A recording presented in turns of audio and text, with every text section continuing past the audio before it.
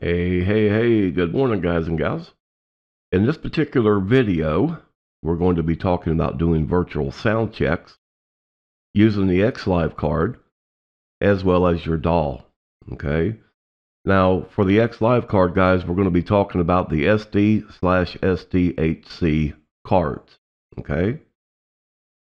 So the SD cards are pretty well went the way of the dodo. They could only hold 2 gigs, and then you have the SDHC, which is the high capacity. Okay.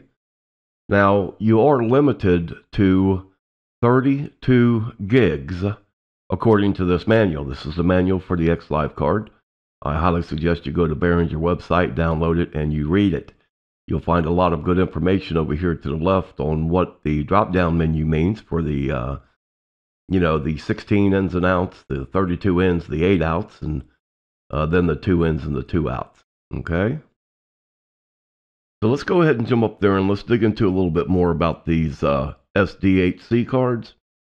Because people are using larger cards. They're formatting them, and that's what we need to talk about. These cards have to be in the FAT32 format. Okay, so let's go up there and let's do some rooting around, and we'll see just exactly what we need to do on this particular part of the video. Okay, because you have to start here, guys. If you don't have it formatted properly, you're not going to be able to record on it. All right.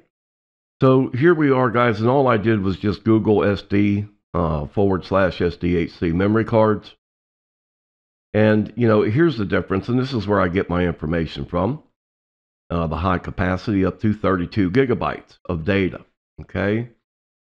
Now, why was it 32 gigs?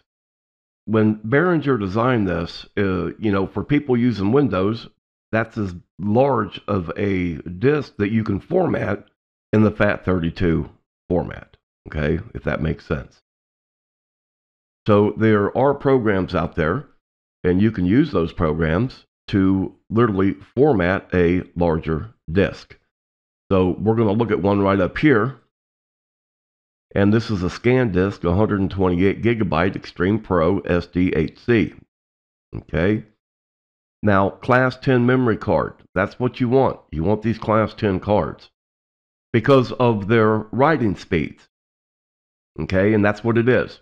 When you do this, the worst thing you can do is, if you have a power outage and you're recording, that's why the XLive card takes a battery.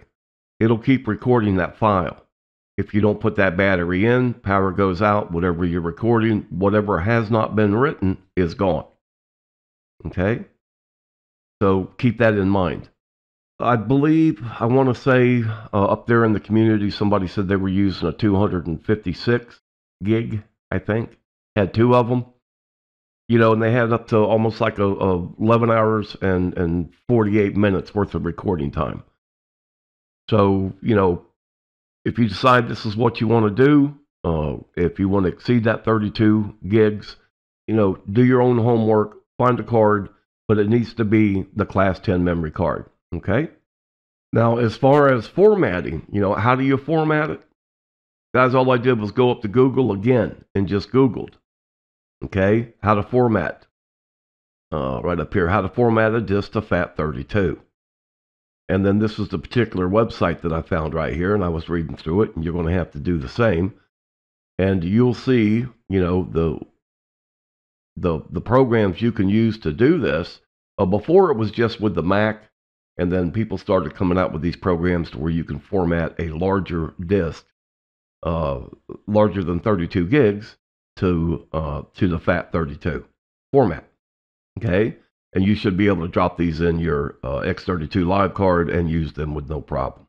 All right, so let's go ahead and jump down to X32 Edit.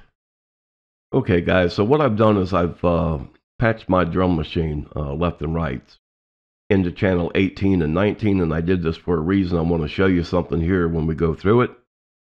And right now, let me pull this down right here. I got an open mic. And let's just go ahead and listen to what this is going to sound like.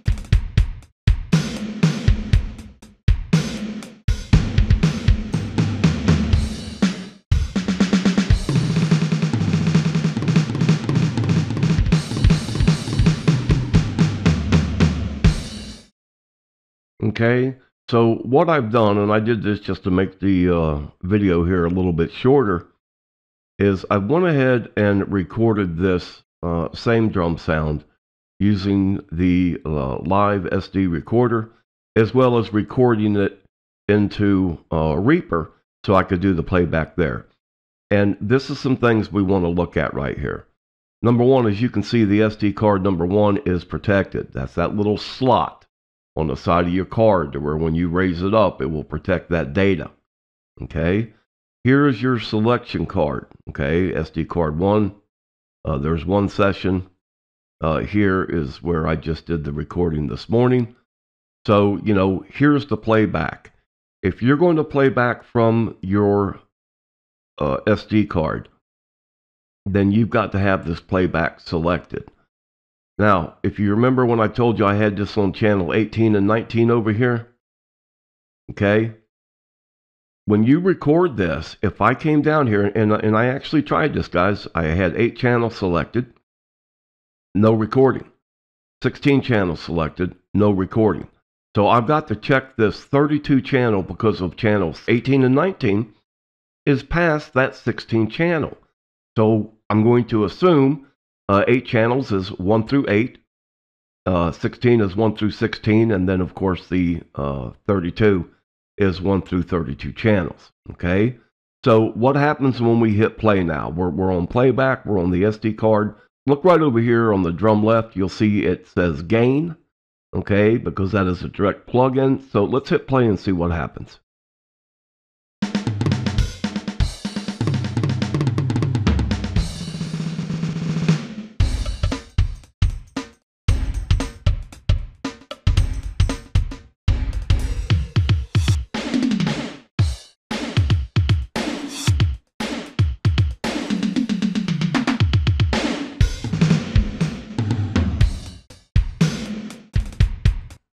Okay, guys, so as you can clearly see, we're getting signal coming through there. We're getting the playback that we're looking for. Okay, now when I was over here clicking on the plus sign, this simply puts in markers over here. As you can see, marker number 2 lights up over here on the right. Over here, marker number 1 lines up right here. And this is so you can sit there and go back and listen. You know, you could put a marker in between each song, in between each set. It's just a fast way for you to be able to go back and find out exactly where you were. Okay? Now I want to show you something up here in routing. Again, if you notice, when we do our playback, nothing's changed over here. This still says gain. Okay? So when we click over on our routing, you'll see that nothing's changed over here on our inputs or our card. Okay? Now if I come back over here to input and channel 17 through 24, and I move this over to this card slot, watch this gain change the trim. Okay? Because now it's expecting that signal to come from the card. That is the input. Remember, that's the input source. Okay? And that's what we're going to change to make this audio come in from Reaper. So if we wanted to, you know, and this is where we're going to get into our DAW now. So when we go over to routing, we need to say our card. Okay, we're going to bring that in through channel 17 and 24. That's our blocks of 8, guys. Okay, now we've got to come back to our recorder, and now we've got to say our playback is going to be from the USB interface. It's not going to be from the XLive SD cards now. Okay, so once we do that, let's go ahead and bring up Reaper, and let's go ahead and listen to that.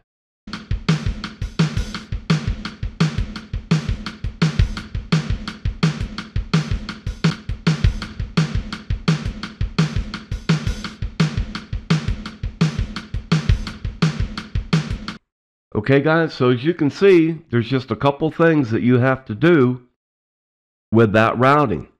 Okay, if you're going to play from the computer, from your DAW, you've got to go to your input source. Now, if I was doing all 32 channels, my card input would look like that. Okay, but like I said, I just recorded these this drum machine on channel 18 and 19. Therefore, that is the only block that I need to be fed from my card. Okay, and I'm going to go ahead and put this back, and that way my inputs are correct. My card As you can see right here,